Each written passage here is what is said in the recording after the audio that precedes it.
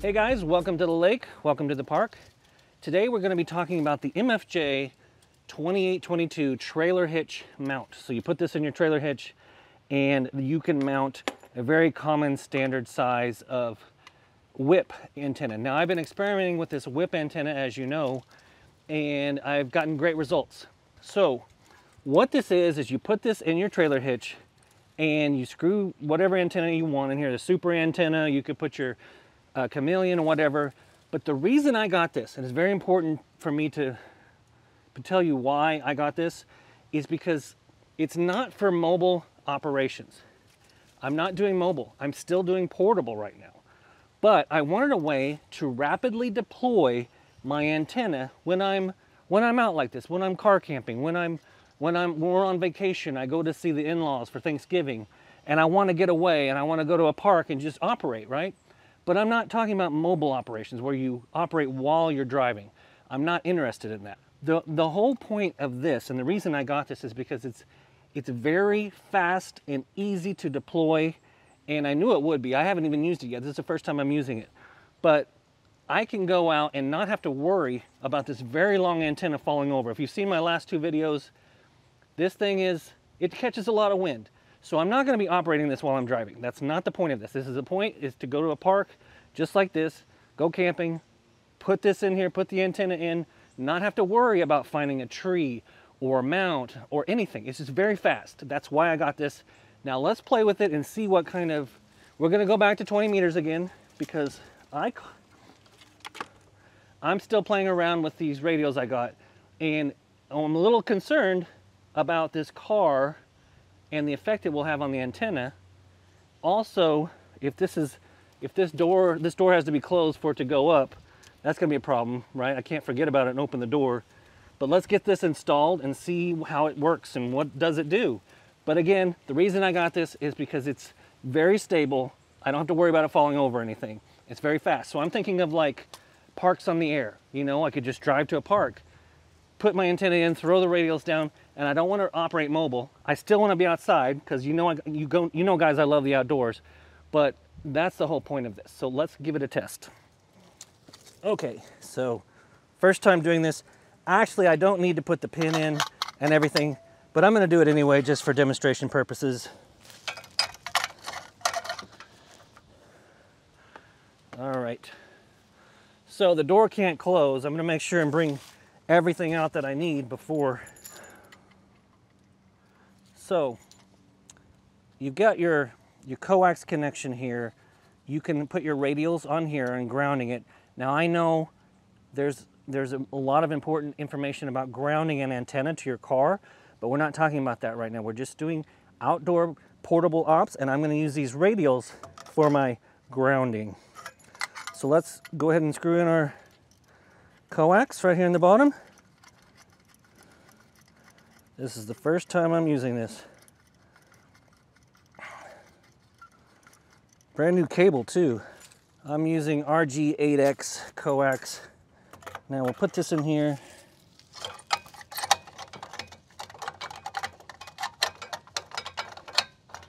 Now this thing, I heard about this when I bought it. It has a lot of play in it, but I'm not going to worry about that too much. Okay, and as I mentioned, this is a very stable base. I don't have to worry about it falling over. I don't care how bad the wind gets. We're going to be stable here. I'm going to unwrap my radials. I'm going to spread it out in a star pattern as best I can, given that the car is actually in the way. I don't know how that's going to work.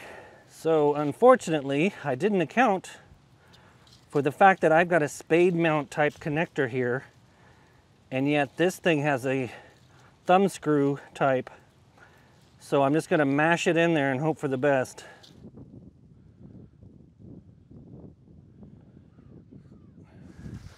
Okay, so we're having a little bit of challenges with the wind right now. It's windy enough, I gotta kind of hide, otherwise the audio gets bad. Okay, we've got...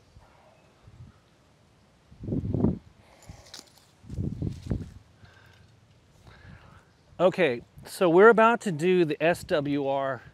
I did something stupid. I backed up, thinking about the camera and everything that was in the way.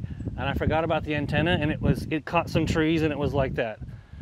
Gotta be careful, man. All right, I'm hiding behind this van because there's so much wind today, it would ruin the noise, the audio level. So we're using these antenna analyzer, the stick, which I'm not doing a review on this right now, but we're going to analyze this antenna. And unfortunately, because of where I had to park, I couldn't park out in the open because there's so much wind. The antenna is actually up touching trees right now. So let's just see what we can do, and let's see if we can get this in as resonant as possible. The biggest mistake I made was I had that spade connector, and it does not like that thumb screw, so it keeps falling out. So that's cost me a headache already. But all right, let's see where we are. Okay, so our SWR right now is 2.5. Let's see if we can get that any better.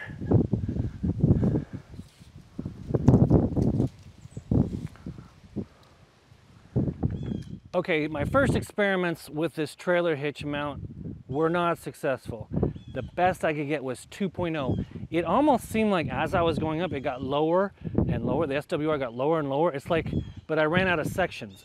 Even with these counterpoises, I ran out of sections. So I felt like if I had one more section, it would have keep going down, but this is as good as it gets. So my theory is this car is messing a lot with this antenna. So luckily I brought another product out that I bought from Super Antenna. There's a couple of these out there, but this is the spike mount. So I'm gonna take this and mount this out into that field right there and see if I can get it low SWR, and then kind of prove that it was the car that's messing up the SWR. Probably is. But that means you should be able to tune it somehow. If you guys got any ideas, maybe my radials need to be a different length. I even tried the Super Antenna radials, but I'm here on the road and I don't want to put the radials across that road. So I've had a lot of challenges today, and so far it's not been successful. So the Super Antenna, I paid for all this. No one gave me anything for free. Spike for the first time ever. Let's take a look. This is the spike mount. I'm going to put this out in the middle of that field, and I have a feeling I'm going to get a low SWR. Okay guys, I'm sorry if the audio is bad, but there's a strong wind going this way. There's not much I can do about it. But let's put this out here in the middle of the field, and I think we're going to get a good SWR this time. I'm just going to drive this in. Let's get these radials connected.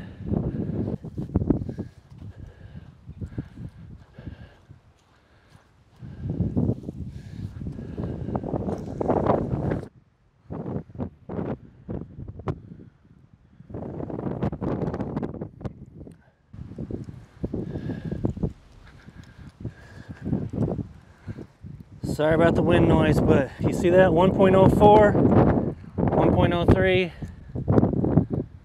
You see that? That works really well. All right, I thought I would just take a little walk. For some reason, there's not nearly as much wind here as where I was over there. I should have just come out here.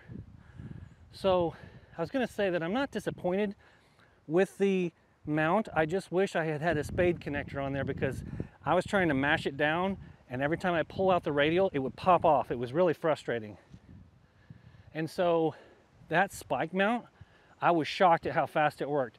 So I was over here in the woods at first, and I had the antenna up, and it was actually touching the trees, and I thought maybe that was messing it up. So I moved over to a clear area, and I still couldn't get an SWR that was better than 2.0.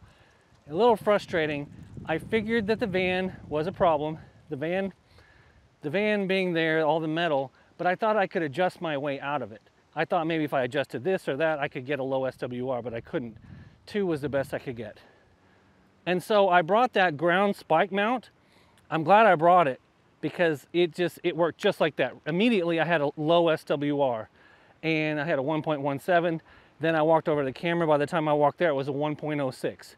So that kind of made up for everything else. So that tells me that the van really messed with the SWR, all that metal there. Maybe it needs to be grounded better. I need better radials. I don't know. Maybe I need to mess with some coils.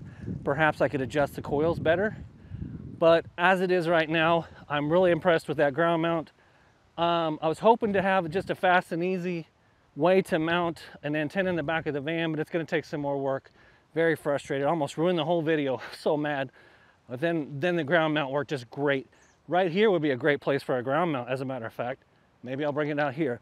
Anyway, guys and girls, get outside, do some ham radio experiments. It's going to be getting too cold before too long. I'm glad that we moved to Oklahoma City area, because today, it's Halloween, by the way, October 31st, and it's almost 65, 67, 68 degrees. Very happy about that. So I can get out here and make more videos and make more messes with my wires.